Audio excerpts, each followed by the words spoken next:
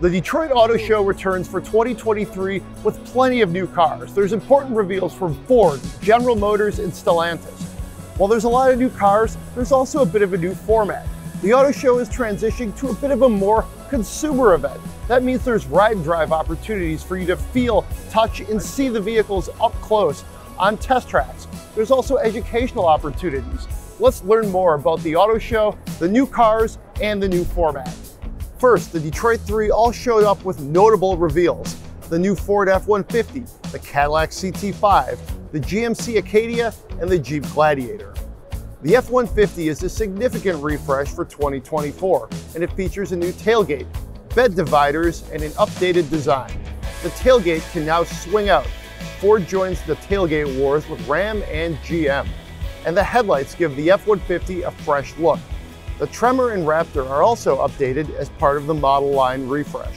Ford also displayed its entire Mustang lineup in a special after-hours event featuring the Mustang GTD. The Jeep Gladiator gets new interior pieces, more trim levels called X Badge, and more options, just like the Jeep Gladiator has already received. A Jeep executive also confirmed that the Gladiator will get a 4xe powertrain by 2025 as the brand continues to go electric. The Acadia, GMC's long-running midsize SUV, also gets an update for 2024. It's larger, all of the engine choices are now turbocharged, and the design is now similar to the other GMC vehicles. The updates match those received by its sibling, the Chevy Traverse.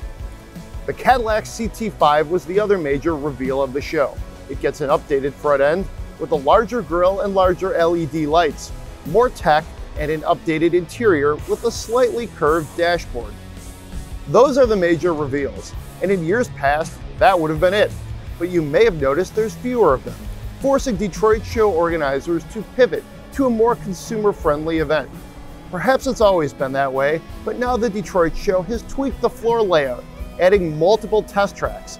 Consumers can go off-roading in Jeeps and Broncos. There's also an EV loop, an entire space devoted to learning about EVs.